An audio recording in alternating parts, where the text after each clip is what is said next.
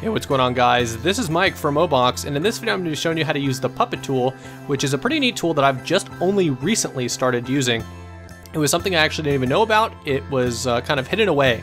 So I'm going to just kind of show you what it is, kind of how it works, and you could probably create some really cool stuff. I actually created a bunch of letters with kind of some gushy effects that I might have up for sale for use in After Effects. Just let me know if that'd be something that you would maybe even be interested in, and if so, what exactly you would go for in terms of price. You know, it obviously has to be a price that makes sense. So we're just going to go ahead and open up After Effects, create a new composition, tutorial.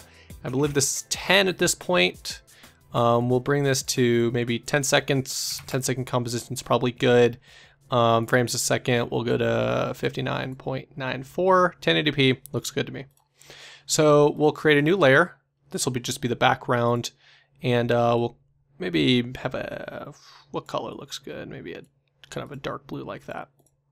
So actually, let's also lock this layer too. Whoa, okay.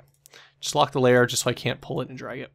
So the Puppet tool is listed up here. It's this little pin. It's called Puppet Pin Tool, and I'll just kind of show you. I'll show you exactly kind of what it can do. I'm just going to create a letter here. Now, again, this is just going to kind of be a showcase, a tool showcase, not necessarily a tutorial on exactly how to do something. So I just centered this object. I'm going to scale it up. Press S on the keyboard. Scale it up. If I hold Control, it scales more slowly. So I have this C here, and if you want to make this thing move, you have the choice of rotating it. You could change the position, you could change the scale, you could change the opacity, and that's kind of it. But if you want to actually make it so this little part of the C is bent, you would have to right click, go to Create Shapes from Text, and now you have I guess paths. So now, like, okay, so I could affect this C in different ways, and I can create keyframes and make it move, but it's still kind of, it's too modular. So before it was too wholesome, and now it's like too modular. So I can't really make this part of this. If I want to make this part of the C kind of augment, I would have to, you know, try to make it as perfect as possible, and you know, it's pretty difficult to actually move these things around and make it work. So what I could do here is I'll just do it from this, but I believe I could also do it on the actual if this was a text layer, you could also do this. But if I come up here and click this Puppet tool and I click points on this object, it creates pins in which I can drag and move the object.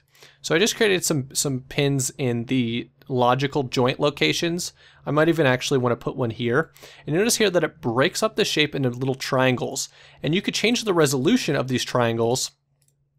If I press U on the keyboard, it'll show me all my keyframes. It creates keyframes for these, by the way. So it opens up the Puppet tool, and the mesh over here is I could actually increase the amount of triangles. I could increase the expansion of the triangles. And basically what that does is it determines how sharp I want this C to be, and how far this C expands out into space around the object. So I'm just gonna kind of back out of that expansion. That probably looks good. Did I create an extra puppet pin? No. So the more triangles you put, the higher resolution, but the more CPU it uses. So what I could do now here is I can grab this point, and I could pull and morph the object. Now, because there's a pin there, it kind of holds on, and you kind of have some limit to kind of how much you can morph the object. But essentially, you can morph this in any way you'd like. So if I go back to how it originally was, I can, at 1 second, I can create keyframes, which it already did. But I'll just create some new keyframes and delete the old ones. And I'll say at 2 seconds, I want this C to kind of almost open up, you know, like it's being aggressive or something. And you could do that. Another cool thing that I like to do is whoa, what's going on? I don't like that. Oh, there it is I'll just drag these keyframes over here, and now I could make it so this C is shut. You know, like almost as if it's, you know, I guess, how would I explain this? As if it's like pinned shut or something. And there are ways to kind of morph this together better, but I could say at this point it's still pinned. At this point it's still pinned. And then I'll delete those keyframes, and then I'll say at this point, well, maybe again, you could mess with this however you want. So it almost kind of looks like this object is pinned shut like that. And so it almost looks like it's trying to open, and then maybe this now pops and it kind of snaps back, kind of over exaggerated, so you could do all kinds of things like that. And then you would obviously want to put it back into place. So something that I noticed is that you always want to keep the initial shape of the object, because if you don't, it's kind of hard to get it back into its original shape. You see here it's kind of morphed. So it's always a good idea to create keyframes of the original object.